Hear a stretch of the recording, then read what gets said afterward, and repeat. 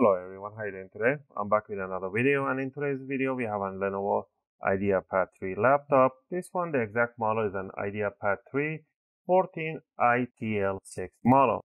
And in today's video I'm going to go over how you can open it up and how you can replace the solid state drive or add solid state drive, and what kind of SSDs you can have and what combination you can have even with the mechanical drives. If you want to upgrade or replace or do the right combination, I'm going to show you guys step by step in this video. The only thing that you guys need to keep in mind that once we upgrade or remove the hard drives, you're not going to have any operating system on the new drives.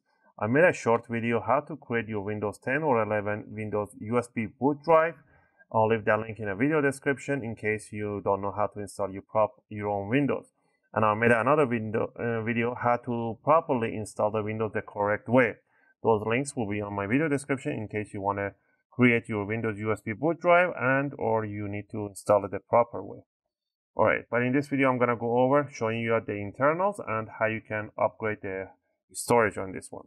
First thing first, back up your files and power off the laptop. If you want to flip it upside down, and on the bottom of the laptop you're going to see a whole bunch of screws. We're going to start removing all of them. The tool that I'll be using is UFIXTEK screwdriver set. And I love this set because they are made of S2 class steel bit, and we're going to be using a Phillips #1. If you get the Pro set, they will include you with an opening tools and some tweezers and a few other tools. If not, grab yourself a guitar pick. A metallic guitar picks are really suitable to opening cases and covers. With these two on hand, we're going to start from one corner. All the screws on the bottom casing, they are the same size and height, so don't worry about mismatching them. So go ahead and remove all of them. Also, if you guys like my videos, if my videos are helping you guys out to do your own upgrades or servicing, you can support the channel by clicking the like and subscribe. I'll greatly appreciate it. It will be a tremendous support and motivation for me to make more videos, take requests, and answer your questions in the comment area. Alright, once we remove all the screws, now we're going to grab the opening tool and we're going to start from one side of the laptop. We're going to stick it between the palm rest and the bottom cover right there. And all you need to do is to just twist it outward, just like this, and you want to do the front end. And you might hear a few clicks, that's fine, that's what you want to hear. Those are the clips that are getting loose. Do this all around. Okay, once you did the front and the side, all you need to do is to grab it and wiggle it around, and it will release the back end. And there we have it. Alright, down here we're going to see right away the SSD storage right over here and the mechanical drive right here. There's about 1 terabyte low profile hard drive, mechanical one you can have here, or you can replace this one with a solid state drive with up to 4 terabyte solid state drive, because all the solid state drives are low profile, so they will fit right in here. I'll show you how to upgrade or replace this one. You can go up to 2 terabyte mechanical drives in here and 4 terabyte solid state drive. And the reason is because after 2 terabyte mechanical drive, they become really thick and it will not fit here. And right over here, there's a M.2 NVMe SSD. This is a short one with an extension right in here. You can grab a full-size NVMe. For example, these are the full-size NVMEs. These are really good. These are like the cheap brands are the short ones. It goes right in here and it screws right with over there. And I'll recommend you guys to grab a 1 terabyte or 2 terabyte NVMe drive to put right in here and put your Windows on an NVMe storage, and put a 2 terabyte mechanical drive right in here for safekeeping of your files. But if you want to have fast connection to your file, to your Windows, then replace it with a solid state drive, so you have a solid state drive on both, so the transfer files will be even faster. Alright, before we do anything, we're going to disconnect the battery. It's not necessary to disconnect the battery to do these upgrades. To just be on the safe side, just pull this cable backward, leave it right there. Now we're going to remove this NVMe drive right here by removing one screw right at the back. And the SSD will come out in 45-degree angle. And then all you need to do is to slide it back in 45-degree angle. And this is riser right in here, goes right in there. So pull this out. So you just pull it out. So there's your 256 gig SSD short profile. But grab the long profile. I'll leave the link in the description for good ones. And to install it in here, you can either do it with a long one right here. Make sure the notch matches the notch right on the DIMM. You want to bring it in 10-15 degree and you want to push it all the way inside the jack. Make sure it clicks in and bring it down.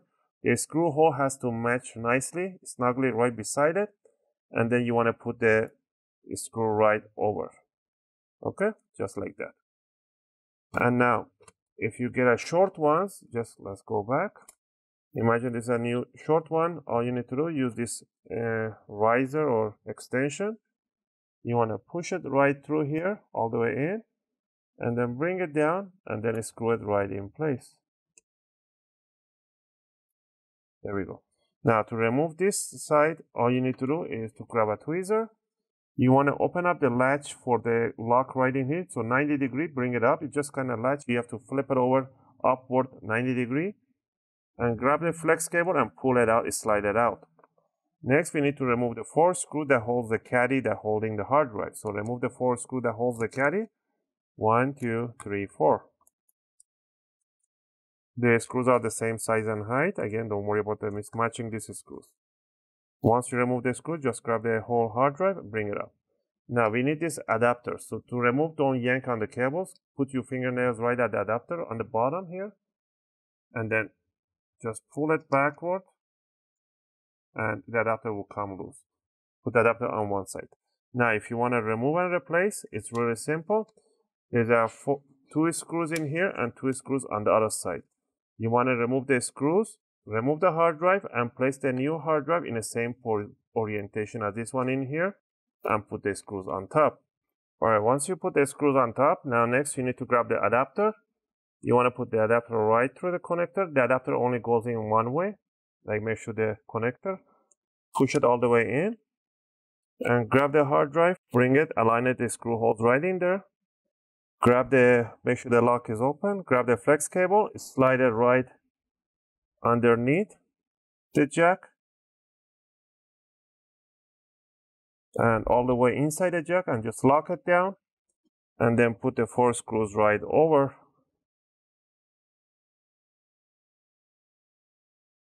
Alright, once you have the screws right in there, now last part down here will be to grab the connector for the battery. Just slide it right through. Right, squeeze it right all the way in there. And the last thing is to just grab the bottom cover, put it right over, and just push it down really hard on the corners. Make sure you hear those click sounds. And the last thing is to put the screws and tighten it up. I hope you guys like this video and helped you guys out. If you have any question or request, feel free to leave them in a video comment. I'll try to answer them as soon as I can. As always, thanks for watching, and I'll see you guys in my next video. Also, don't forget that you have to install your own Windows in here.